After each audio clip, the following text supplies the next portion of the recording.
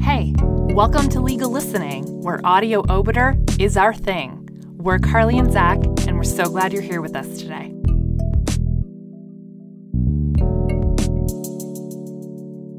Today we're bringing you a special bonus episode, brought to you in collaboration with the folks over at the Legal Writers Collective. Go on and check them out on our website or at legalwriterscollective.com. Hope you enjoy. The Queen and Ray, Court of Appeal for Ontario. Heard in writing. On appeal from the conviction entered by Justice A.M. Mullins of the Superior Court of Justice on January 30th, 2017, with reasons reported at 2017 ONSC 696, and from the dismissal of an application for a stay of conviction on April 16th, 2018, with reasons reported at 2018 ONSC 2426, and from the sentence imposed on July 12, 2018. Reasons for decision. The appellant was convicted on January 30th, 2017, after trial by judge alone, of counseling the commission of an indictable offense which was not committed, contrary to Section 464 sub A of the Criminal Code. The intended offense was murder. The intended victim was the appellant's former spouse, with whom she was embroiled in family law litigation. No murder occurred. The hitman the appellant counseled to commit the murder was an undercover police officer.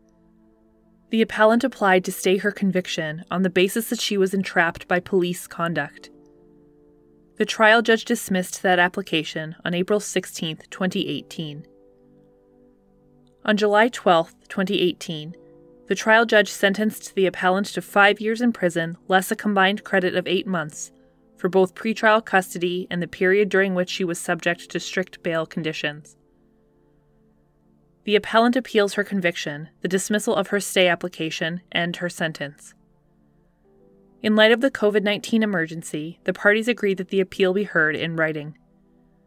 For the reasons that follow, we dismiss the appeal. Background and circumstances of the offense.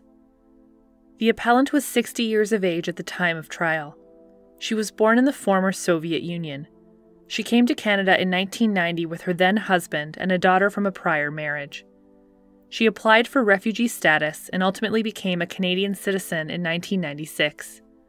The appellant remarried in 2001, but the individual she married became ill and died in October 2003. After his death, the appellant was involved in civil litigation with his children. The appellant met Michael Ray in November 2008. They married in December 2009. The relationship soured. She eventually locked him out of her home after learning of his criminal history and other improper dealings. In October 2012, the appellant and Mr. Ray divorced. In November 2013, she listed her home for sale. Shortly after that, Mr. Ray brought proceedings against the appellant seeking support and an equalization of family property. On November 26, 2013, the appellant went to see Victor Sokolovsky, the owner of a martial arts studio who was acquainted with the appellant and with Mr. Ray. On Mr. Sokolovsky's evidence, the appellant told him of her desire to kill Mr. Ray and asked that he, Mr. Sokolovsky, help her find someone to do so. She told Mr. Sokolovsky that she did not want to share the equity in her house with Mr. Ray. She also asked if he knew someone who would lend her $500,000 under a backdated note. On the appellant's evidence, she went to see Mr. Sokolovsky to borrow money and inquire about a backdated note. She claimed that any reference to wanting Mr. Ray killed was made as a joke. A few days later, after he met with the appellant, Mr. Sokolovsky went to the police. A few days after that, he was asked to cooperate with them. At the request of the police, he contacted the appellant, asked if she had changed her mind, and said that he had found someone who could help her. He arranged for the three of them to meet on December 7th, 2013. On December 7th, Mr. Sokolovsky, the appellant, and an undercover police officer posing as a hitman met. Mr. Sokolovsky left. A discussion ensued between the appellant and the officer inside a vehicle. It was recorded by video. A subsequent meeting took place on December 9th between the appellant and the officer, also in a vehicle and also recorded by video. The trial judge summarized the 2 meetings based on the video recordings as follows. Quote, "The video recordings of Marina Ray and a police officer posing as a hitman reveal that Mrs. Ray agreed with the officer that she wanted her husband to be liquidated. She suggested specific occasions and places where he might be located. She had a photograph of her former husband with her on the first meeting, which she gave to the officer. She provided his address and phone number, and she described her ex-husband's height and hair. They discussed how much she would pay. They agreed that she would give him $2,000 up front. On December 7th, she gave him $300, and on the 9th, $1,700. She expected Mr. Ray to be shot, then suggested he be drugged. She insisted he be left for dead. She gave the undercover officer a history of her troubled relationship with Mr. Ray, described his criminal conduct and her legal dispute regarding her home. She expressed a view that her ex-husband deserved the outcome she was discussing with the officer. She provided documents and drew maps. At the second of their 2 meetings, Mrs. Ray arrived with a written agenda. She instructed the officer that he was to tell Mr. Ray that his death was vengeance for all the women he used, abused, and stole from. She questioned the officer as to his planning. She requested assurance that Mr. Ray's body would be found and his death confirmed. They discussed the arrangements for payment of the balance of the funds. They made security arrangements so that their communications would not be traceable. As he had during the first meeting, the officer warned Mrs. Ray repeatedly that she would not have an opportunity to change her mind." End quote. The defense at trial. The appellant's defense at trial was that she did not intend to kill her husband or hire a hitman to do so. She was fearful and distrustful of authorities. She had had a disastrous experience with the civil justice system when litigating with her late husband's children, and unsatisfactory experiences with the police when she tried to involve them in helping her with problems created by Mr. Ray. When Mr. Sokolovsky called her to say he had made arrangements for her to meet with someone who could kill Mr. Ray, she was terrified that Mr. Sokolovsky was able to make such an arrangement so quickly. She was also fearful of the hitman she thought she was meeting with, and of what would happen to her and her family if she appeared not to want to follow through. Calling the authorities was not an option for her. She was in a poor mental state, afflicted with insomnia and over-medicating. So she simply played along. She explained her agreement to meet with the hitman and her conversations with him as nonsensical behavior that was a product of her poor mental state in these circumstances. The conviction. The trial judge found that the appellant had gone to see Mr. Sokolovsky to try to create a debt to resist Mr. Ray's financial claims, and better still, to have her former husband killed. She found, based on the appellant's words and conduct when she met the undercover officer on 2 occasions, that she counseled him to kill Mr. Ray. The trial judge rejected the appellant's evidence that she played along out of fear, or that she had no intention that Mr. Ray be killed, or that she was caught up in a nightmare of Mr. Sokolovsky's contrivance, whilst overwhelmed by insomnia, sleeping pills, and stress. The trial judge found that the appellant's evidence did not give rise to a reasonable doubt, and the balance of the evidence established the actus reus of the offense beyond a reasonable doubt. Although the trial judge rejected the appellant's evidence, she observed that even if the appellant's evidence were believed, the required mens rea for the offense was still established because the appellant was aware of the unjustified risk that the murder she counseled was likely to be committed as a result of her conduct. The appellant's evidence did not give rise to a reasonable doubt, and the balance of the evidence established her mens rea beyond a reasonable doubt. The stay application. Subsequent to her conviction, the appellant sought a stay of the conviction on the grounds that she had been entrapped by police conduct. She relied on the evidence at trial, a further affidavit by her, as well as the evidence of 2 police officers who, at her request, testified at the hearing of the stay application. The theory of the stay application was that the police had not adequately recognized and accounted for the appellant's vulnerabilities before forming the plan that led to her being charged. Instead, they exploited her vulnerabilities, inducing her to commit the offense. The police conduct was therefore an abuse of process. The trial judge rejected the suggestion that the appellant was induced to commit a crime. On the contrary, the appellant had initiated all discussions about having her husband killed. Quote, she asked, respectively, 2 men to kill her husband, brought a photograph of her husband with her to ensure his identification, told the undercover police officer where her husband lived, what car he drove, and where he might visit his parents, prepared a list of concerns to review with the officer, entertained different methods to cause his death, asked for a specific speech to be made as he was killed, concerned herself with avoiding detection, and gave repeated explanations of her motives, all in circumstances in which she was repeatedly asked if she was certain she wanted to have him killed, and declined offers to inflict lesser harm." End quote. The trial judge found that, even accepting that the appellant was in challenging circumstances with limited means, that she viewed the police as having been hostile to her, and that she was disappointed in the justice system, there was no evidence that the police instigated any criminal activity. Moreover, even though there was some evidence of the appellant having poor mental health, based on all the evidence, the trial judge concluded that she did not present any frank manifestation of mental illness. Her words and conduct are purposeful and organized relative to her repeated desire to have her husband killed.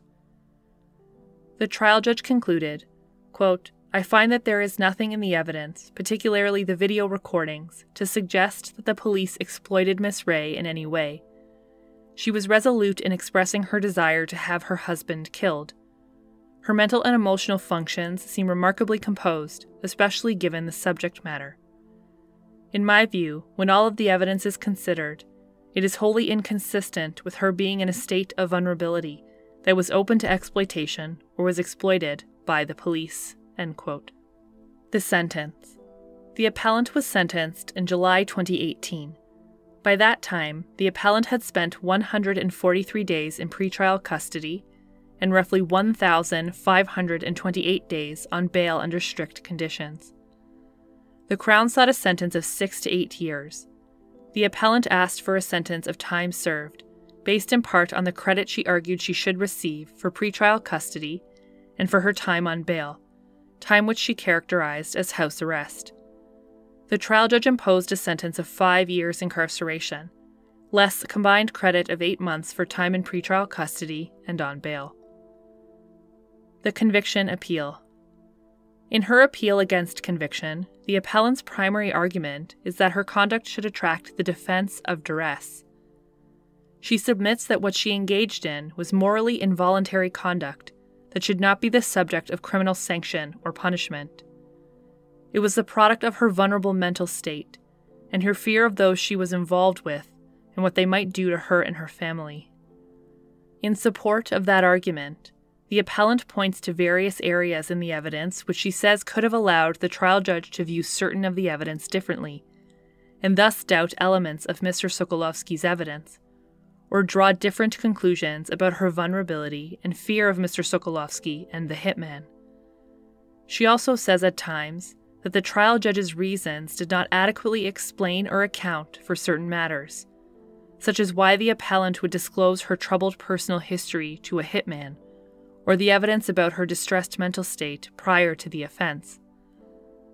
The appellant also points to the portion of the trial judge's reasons in which she held that the mens rea of the offense was established, even if the appellant's evidence were believed. She submits that if her evidence were believed, it was clear that she acted out of fear for her life and that of her grandchildren. We do not accept these arguments. Nothing that the appellant has pointed to supports a conclusion that the trial judge made a palpable and overriding error in her factual findings or the inferences she drew. Such an error is necessary before this court can treat the matter on a factual basis different than those found by the trial judge. Nor are the reasons of the trial judge inadequate. They explain why she decided as she did and permit meaningful appellate review. It does not appear that duress was directly raised as a defense at trial.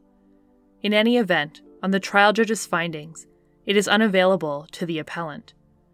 The trial judge found that the appellant intended to have Mr. Ray killed, and that she initiated all discussions that took place about it. The trial judge expressly rejected the suggestions that the words and conduct of the appellant which clearly amounted to counseling murder, were the result of the appellant playing along out of fear, or that she was caught up in something of Mr. Sokolovsky's design. These pivotal findings are what matters, notwithstanding that the trial judge expressed an additional reason for her conclusion on the mens rea, noting that it existed even if the appellant were believed that she did not intend that Mr. Ray be killed, because she was clearly aware of the unjustified risk that the murder she counseled was likely to occur due to her conduct. However, it must be remembered that the appellant's evidence was not believed. It was expressly rejected. Duress is available when an offense is committed by a person while under compulsion of a threat made for the purpose of bringing about the commission of the offense. An act so compelled lacks moral voluntariness. Two elements of both the common law and statutory defenses of duress are that the accused was the subject of a threat of death or serious bodily harm, and that she reasonably believed the threat would be carried out. The trial judge expressly rejected the suggestion that the appellant had acted out of fear. That rejection, when coupled with the findings that the appellant intended that Mr. Ray be killed, that she initiated the discussions about Mr. Ray being killed, and that she counseled in a detailed manner on 2 occasions how the killing should occur, preclude the application of the defense of duress in its statutory or common law form. Accordingly, the appeal from conviction must be dismissed. The appeal of the refusal to grant a stay. A proceeding or entry of a conviction may be stayed where the accused shows police conduct amounting to entrapment. A stay should be granted only in the clearest of cases. Entrapment occurs when a. police provide a person with an opportunity to commit an offense without having a reasonable suspicion that the person is already engaged in a criminal activity or pursuant to a bona fide inquiry, or b. police go beyond providing an opportunity and actually induce the commission of an offense. The appellant argues, as she did on the application before the trial judge, that the second branch of entrapment applies, namely that the police exploited her vulnerability, thus inducing her to commit an offense. Before this court, she appears to add an argument not made below, that the first branch of entrapment also applies, that is, that the police provided an opportunity to commit an offense without having a reasonable suspicion. She maintains that the trial judge should have entered a stay. We see no error in the trial judge's careful consideration and rejection of the appellant's application for a stay on the basis of entrapment. The first branch of entrapment cannot be relied upon by the appellant. In addition to it not having been put forward on the stay application, on which the appellant was represented by counsel, the findings that the trial judge did make are inconsistent with an absence of reasonable suspicion. In the entrapment context, the reasonable suspicion standard requires something more than a mere suspicion and something less than a belief based upon reasonable and probable grounds. It focuses on what the police knew at the time the opportunity was provided. In addition to information originally provided, investigative steps taken by the police as a consequence of that information can be relevant. Interactions with the accused before the opportunity to commit the offense was offered may also be considered, as the police may form a reasonable suspicion in the course of a conversation with the target, but prior to presenting the opportunity to commit a crime. In this case, the police acted on a report from Mr. Sokolovsky, after which they opened an investigation and made inquiries about Mr. Ray and the appellant in several databases. They also conducted telephone surveillance, reviewed police occurrence reports about domestic disputes between Mr. Ray and the appellant, and conducted a threat assessment. It was only after having this information in hand that the police developed a plan to have the appellant introduced to an undercover police officer. When she met the undercover officer, it was the appellant, not the officer, who initiated the discussions about having Mr. Ray killed in response to being asked what she wanted. The police did not engage in random virtue testing. With respect to the inducement branch of entrapment, the findings of fact of the trial judge are also fatal to the appellant's success. The trial judge found that it was the appellant who initiated the discussions when she met with the undercover officer about having Mr. Ray killed. They were not instigated by the police. The trial judge expressly found that there was no inducement. After carefully reviewing the evidence, she concluded that there was no manifestation of vulnerability by the appellant that could be or was exploited by the police. This ground of appeal fails. The sentence appeal. The appellant argues that she received insufficient credit for her time on bail, which she characterizes as house arrest. The trial judge gave a total credit of 8 months against the 5-year sentence she imposed. She did not precisely explain how the credit was calculated. In the context of describing the appellant's submission on sentence, the trial judge noted that 143 days in pretrial custody would be credited at 1.5. She also noted the appellant's submission that she should be entitled to a credit for strict bail conditions. Without repeating that the appellant's pretrial custody would be credited at 1.5, or expressing any conclusion about what precise credit should be given for time on bail, the trial judge concluded that the appellant would be credited for the time she has served in pretrial incarceration in the period of her bail of 8 months. The time spent by the appellant in pretrial custody, 143 days, would equate to a 7-month credit approximately, based on the 1.5 times calculation the trial judge referred to in relation to the appellant's submission, and which is contemplated by the Criminal Code. On the assumption that this credit is what the trial judge used for pretrial custody, the 8-month total credit would have included a little less than 1 month for her time on bail. We would not interfere with the sentence in this case. It cannot be suggested that the trial judge overlooked the issue of credit for pretrial custody and time on bail. Her reasons for sentence recite in some detail the request of the appellant for these credits. The credit given adequately accounts for the time spent in pretrial custody. The decision whether to provide a credit for time on bail is discretionary.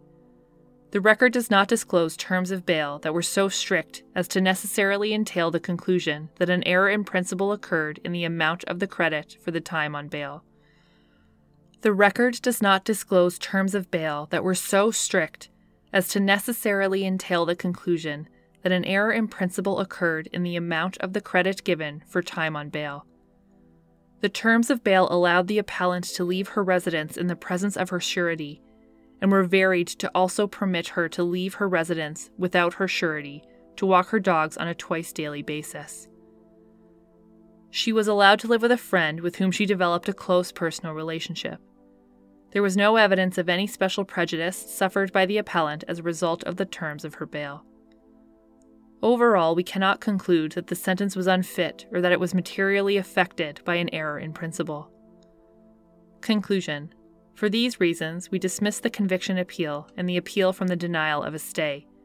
We grant leave to appeal sentence but dismiss the sentence appeal. Appeal Justice Paul Rouleau, Appeal Justice B. Zarnett, and Appeal Justice M. Jamal.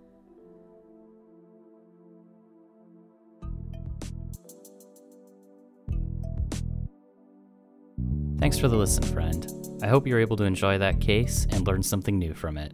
Legal Listening is founded by Zach Battiston and Carly Lyons. It is hosted by Zach Battiston, Carly Lyons, and you, our listeners. Executive produced by Zach Battiston, Carly Lyons, and Anthony Radomile. Audio engineering by Anthony Radomile. Graphic design by Julie Lundy. Check her out online at julielundyart.com. And music done by Matt Radomile at radandkel.com. At Legal Listening, we're always open to new ideas, suggestions, and of course, guest readers. Check us out on Twitter at Legal Listening or online at legallistening.com. Legal Listening, where audio obiter is our thing. We'll catch you in the next case. Bye now.